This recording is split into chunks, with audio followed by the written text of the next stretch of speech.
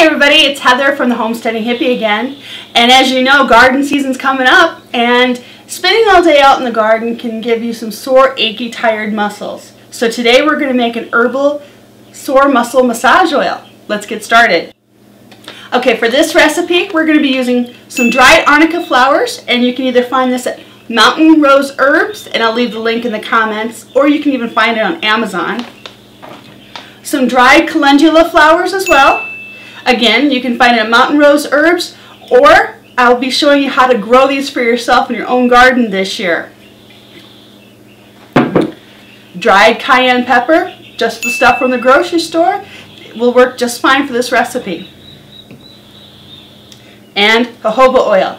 You can find this online on Amazon, or you can actually find this at your local health food store.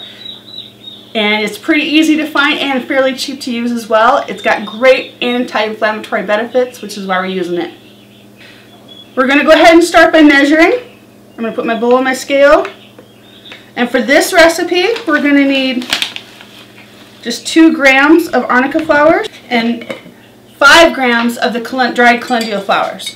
Now, because we're using this as a medicinal purpose, we want to actually measure it by weight to get the correct dosage amount and make sure that it's not only safe to use but effective. And then to this I'm going to add just a 1/4 teaspoon level of the cayenne pepper, and then 6 tablespoons of jojoba oil. Jojoba oil is very good for this recipe because it's naturally anti-inflammatory, which is great for those sore, achy joints and knees after a day of gardening.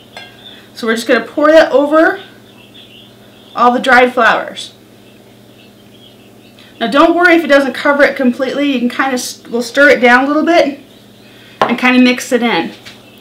Now at this point you have 2 options. You can either A, let it sit covered in a sunny windowsill for about 2 weeks, stirring and shaking every day or so, and then straining it. Or if you're like me and you need it now, we're going to go ahead and put this in a 200-degree oven for 2 hours. That will allow the herbs to infuse the oil right away, and then we can use it within that time frame. So we're going to stick it over in our preheated oven, and we'll check it in 2 hours. And into the oven, it's going to go for 2 hours. Okay, we've let this sit for 2 hours in the 200-degree oven, and then we allowed it to cool a little bit. And now we're going to strain the plant matter out. I have just a measuring cup and a filter and just a regular cotton bandana.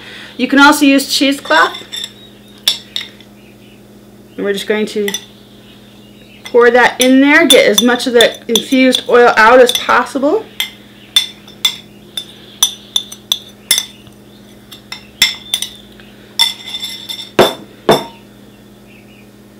And then we'll just gently squeeze all the infused oil out of the plant matter.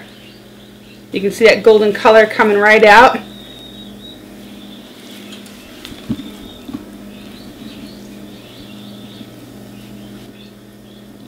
Now the plant matter has oil in it, so it's probably not going to be very good for your compost. So I would just suggest throwing it away in the garbage at this time.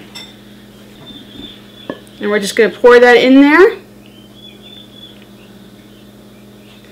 And then this will be good stored in a cool, dark place for up to about 6 months to a year. Like this. Okay. Alright, well thanks for coming over. I hope you enjoyed this video. Check us out on Facebook and our website, thehomesteadinghippie.com.